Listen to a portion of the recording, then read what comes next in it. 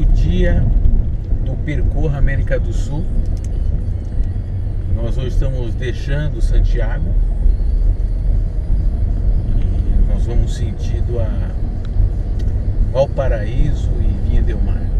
Para chegar aqui não é difícil, porém a partir do momento que você chega em Santiago é uma cidade complicada de você circular, porque tem uma série de regras e que para quem é local faz parte do dia a dia. O que a gente viu, o motorista daqui é bastante cortês, porém acelera bastante.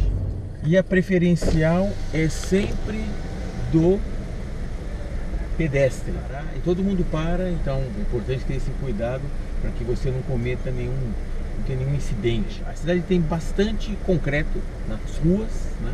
Bastante muito de concreto, mas é bem eclético. Tem concreto, tem paralelepípedo, tem asfalto, tem poucos buracos, tá? Não é um problema buraco, mas tem lombada e praticamente não tem valeta. É bastante caro andar pela cidade por causa do estacionamento. O estacionamento é um problema. 90% das vagas são pagas, mesmo na rua, e são caras. Estacionamento coberto, que tem vários, é mais caro. É uma cidade que, por outro lado, oferece bastante opção de transporte público, tanto com metrô, com ônibus e trem, mas o trem nós não andamos. E pensando em turismo, boa parte, se não a maior parte das atrações da cidade de Santiago, você consegue se locomover e chegar de transporte público. A gente fez isso, é funcional. A cidade é muito plana, então também dá para caminhar bastante, né? Assim, não tem desafios para caminhada, não. As calçadas, andar a pé, né? Elas são boas, assim, não tem muito buraco. É funcional. O nosso percurso até agora foi a cidade mais complicada de dirigir, né? Até por limitação do GPS, né? Não é tão confiável usar o GPS aqui.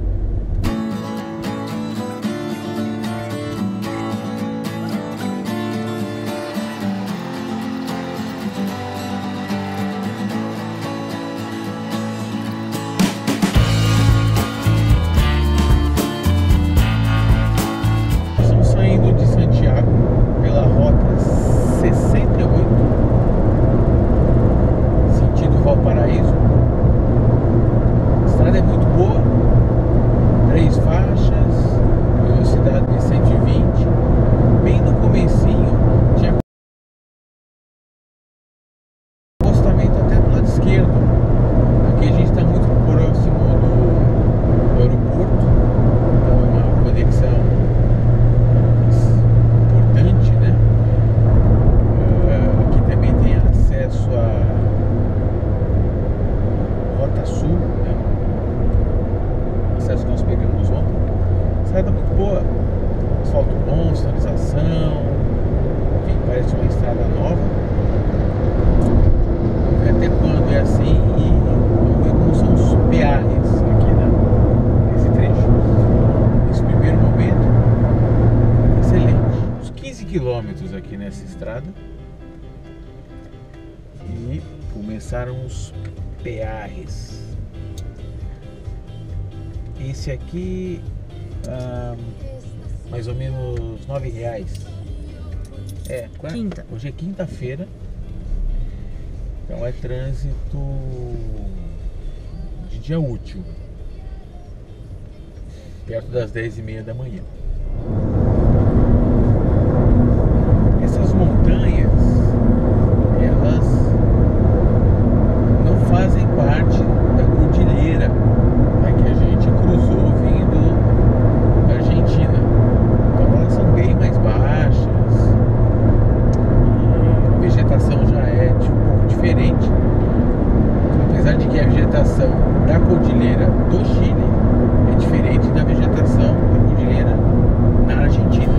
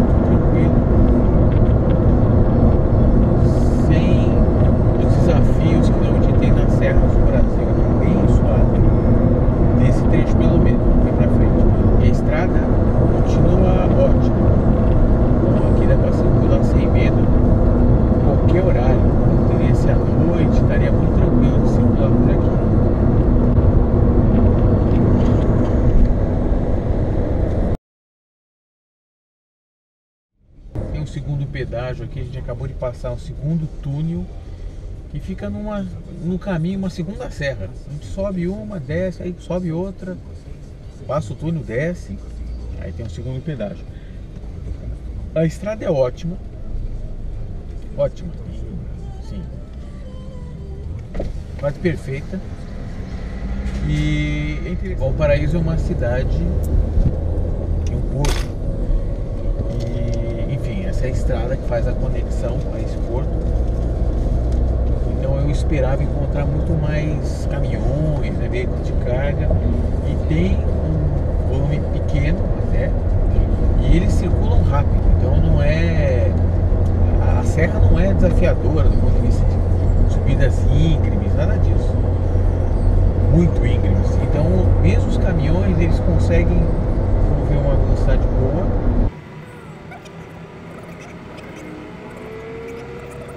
Ela tem trechos de concreto, tem trechos de asfalto, mas mesmo no concreto, aqui por exemplo, nós estamos no concreto muito silenciosa, nada de muita paisagem, né? Uma estrada simples nesse sentido. Então, tem que parar, tirar foto, mas até agora nada.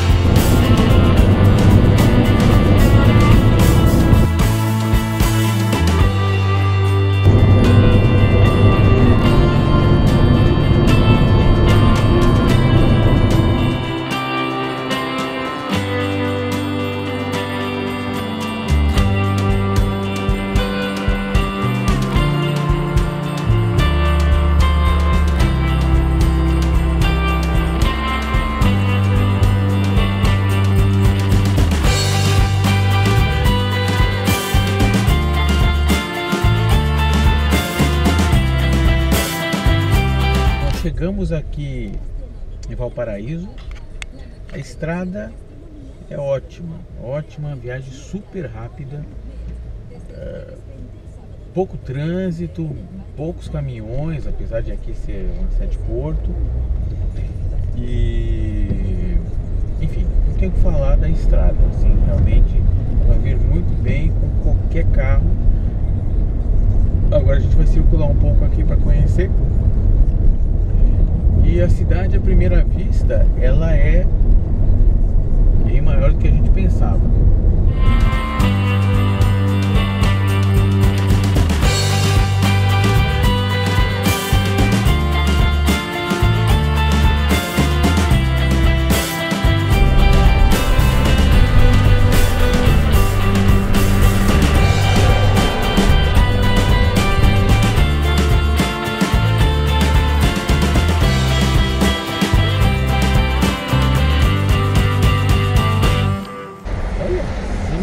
De tsunami. Sim, vai ser.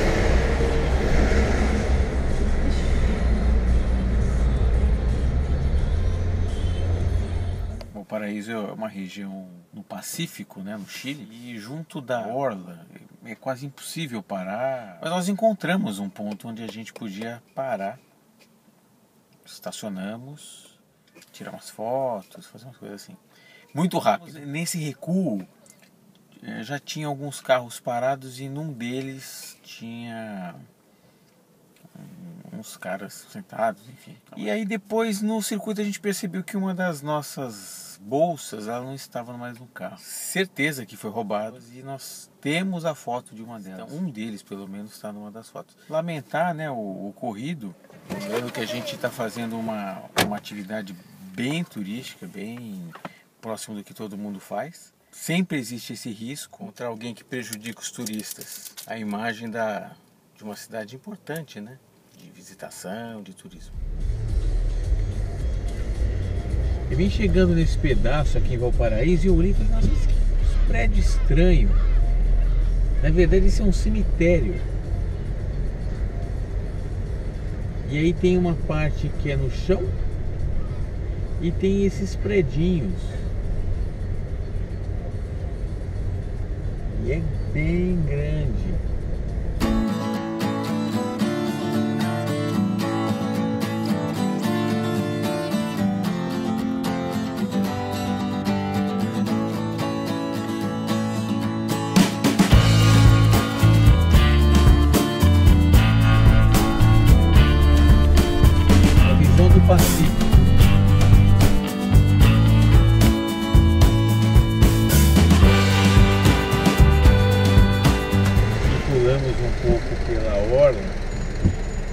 E aqui tem um problema, aqui simplesmente não tem onde parar.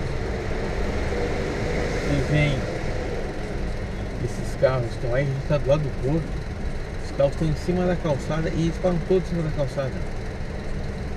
Parece que é o jeito aqui.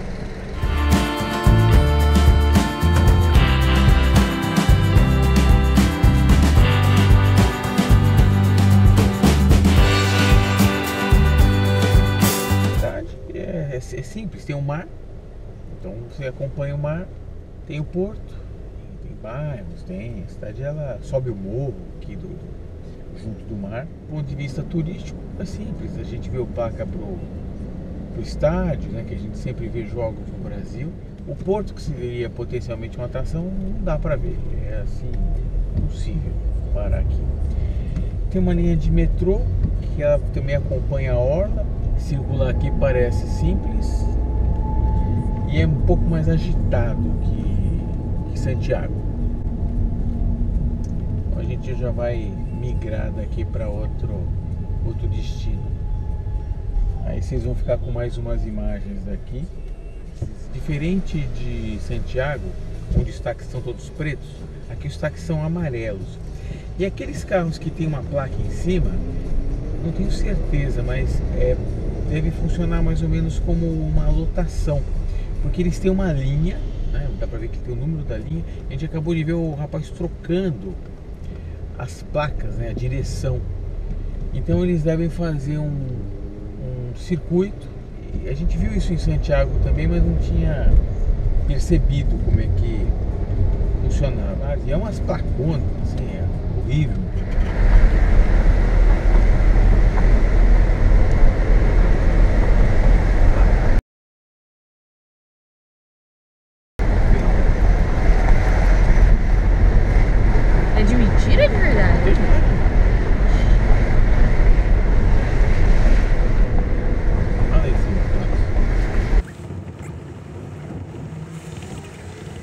Saindo de Valparaíso, que é a cidade do porto, e viemos para Viña del Mar. Apesar de ser do lado, é completamente diferente. O acesso é a continuação, é como se fosse uma avenida. Então é dificuldade zero.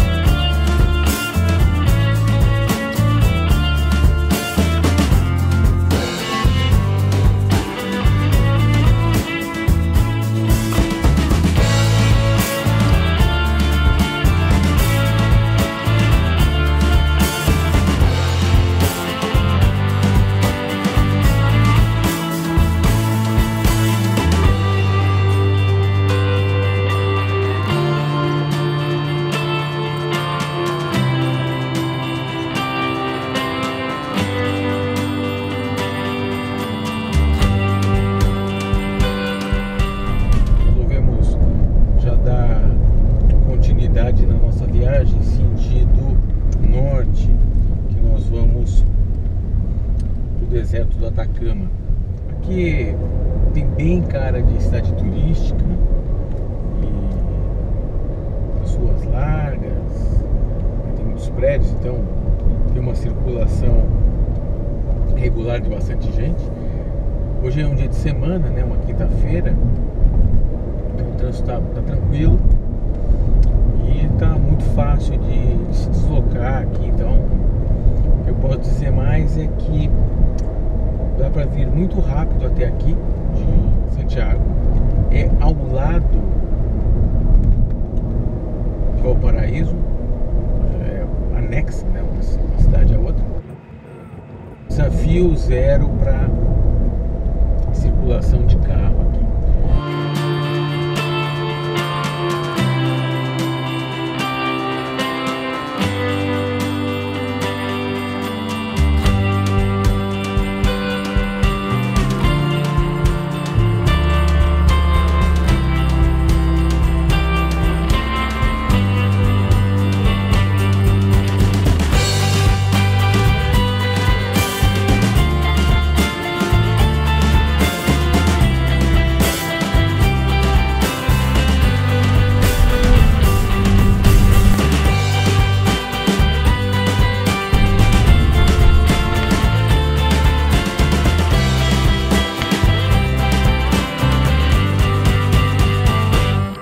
Dificuldade, a gente caiu aqui na Ruta del Mar,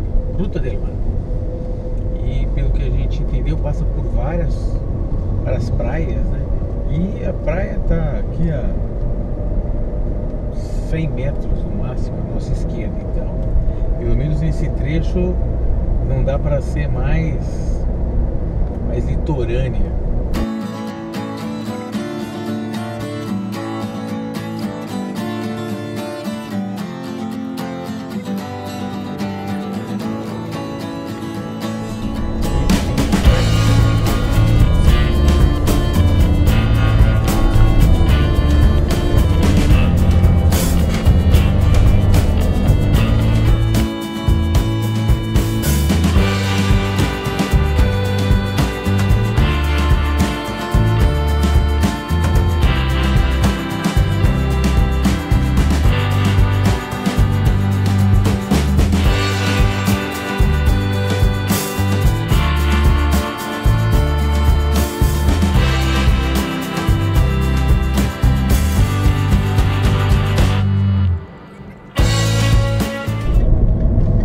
Arterial, né? Pista dupla, bem sinalizada, acostamento. Inicialmente aqui o asfalto é muito bom. Velocidade mais alta, aqui a máxima é de 120. E essa nos leva até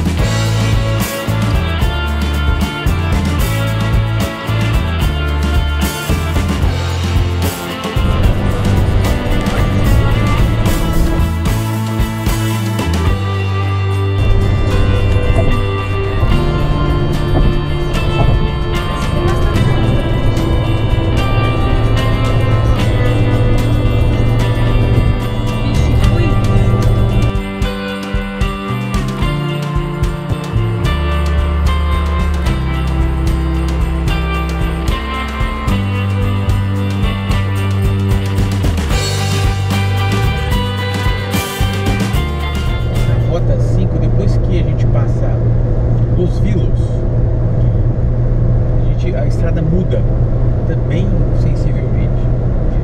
E aqui a gente tem uma reta que ela sobe e desce, sobe e desce. À direita a gente tem uma região bem árida, parece, na verdade de vegetação é só coisa rasteira e cacto, bastante cacto. E à esquerda, Pacífico.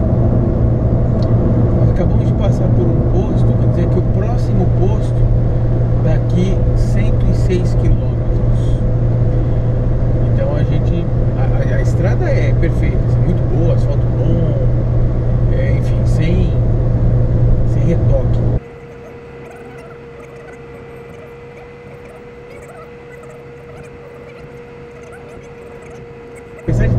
céu, né, aberto, sol, tá 18 graus, tá bem frio e tá ventando bastante. 90 quilômetros do último pedágio. Agora nós temos mais um e esse é de 2.600 pesos.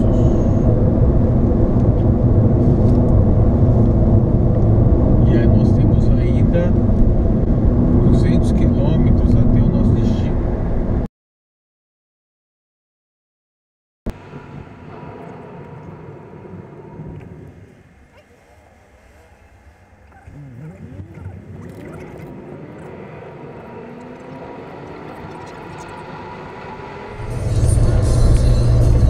Quem não conhece o carro do Mickey, tchau pro caráter. Aqui a estrada é tão plana e esses cataventos, eles estão tão perto da estrada que eles têm refletores nas partes para a hora que você faz a curva, o farol bater nisso e você ter a referência da curva.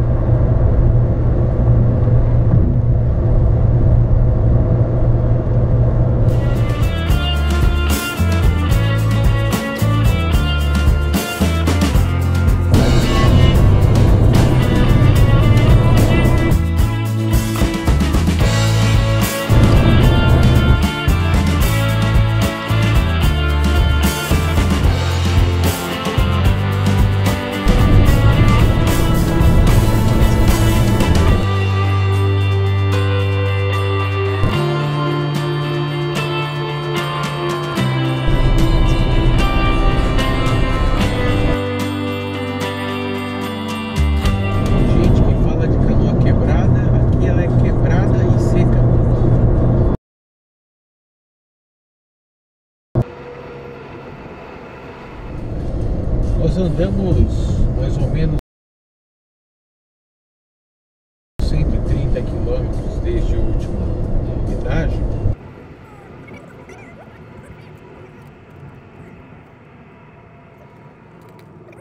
Só que a estrada não tem nada. Para ter uma ideia de como não tem nada, nos últimos 300 quilômetros nós passamos por 2 postos. E eles avisam. Próximo posto aqui 100 e poucos quilômetros, depois o outro posto a cada depois de 90. E aqui não tem nada, não tem cidade, então sem recurso. Então ela tem que ser muito boa para evitar qualquer tipo de inconveniente. E inclusive movimento, assim, trânsito não tem. E ela dá para perceber que é uma rota, né, uma conexão super importante, que ela vai para o norte do país.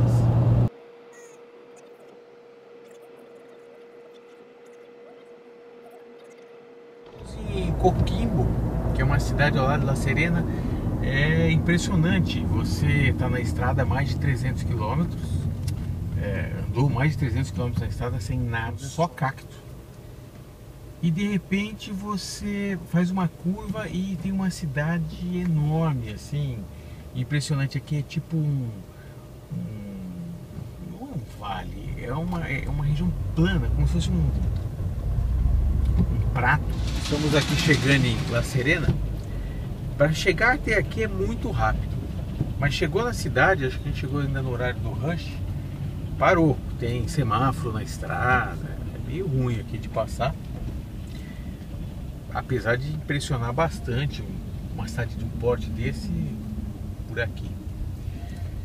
E é curioso, a gente estar na estrada e do lado, entre aqui a estrada e a praia, que está muito perto aqui, tem uma linha de trem. Tem umas indicações de risco de tsunami. Inclusive mostra as rotas para fugir do tsunami. Nunca tinha visto uma placa dessa.